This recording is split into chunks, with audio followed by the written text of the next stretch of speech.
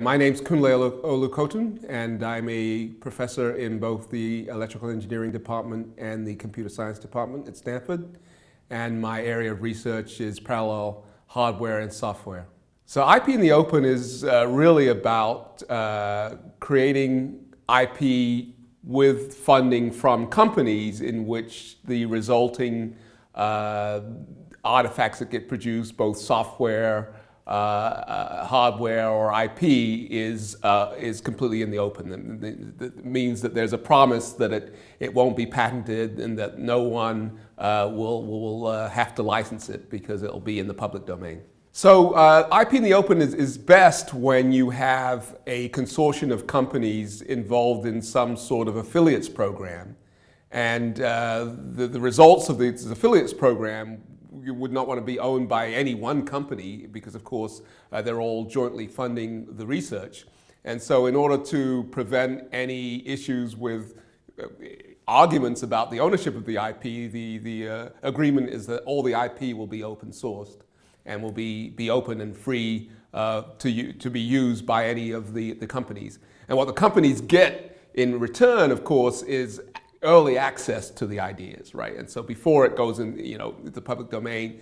More importantly, the sorts of problems that we are focusing on are ones which are motivated by the problems that come from the funding companies. So they're more interested in the IP than potentially other people might be. What companies want is to stay ahead, right? And that's better. Staying ahead is more important than trying to protect, where they are today.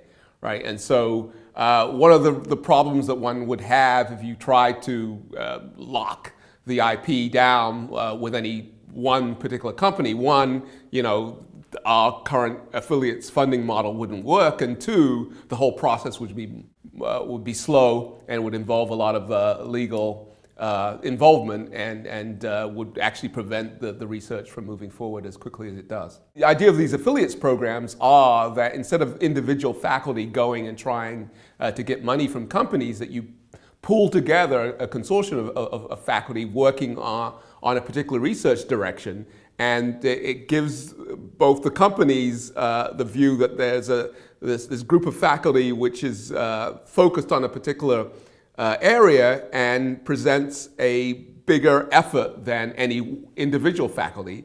And so that's attractive to the companies, but it's also useful because it gets faculty together, and collaboration between faculty is what produces greater impact. We have a group at Stanford involved in what's called the Pervasive Parallelism Lab.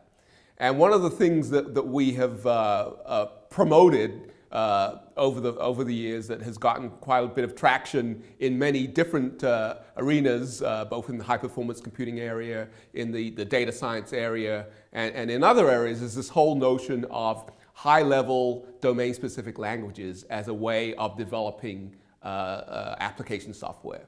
And so the notion is that as the world moves towards parallelism and heterogeneous parallelism, that you have a wide variety of architectures out there, and the programming problem, especially when you're focused on high performance, is becoming really intractable for most application developers.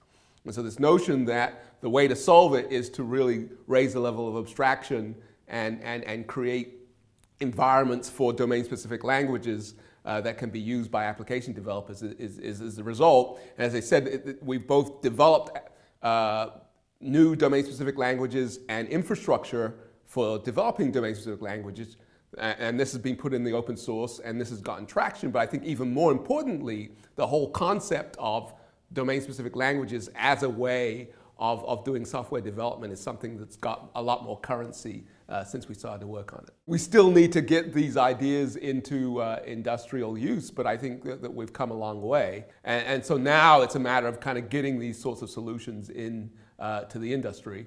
And that will take, something. It will take these ideas to be picked up by industry and commercialized, or potentially even the open source implementations that people that we've developed. If those start to gain traction, that's also a possibility.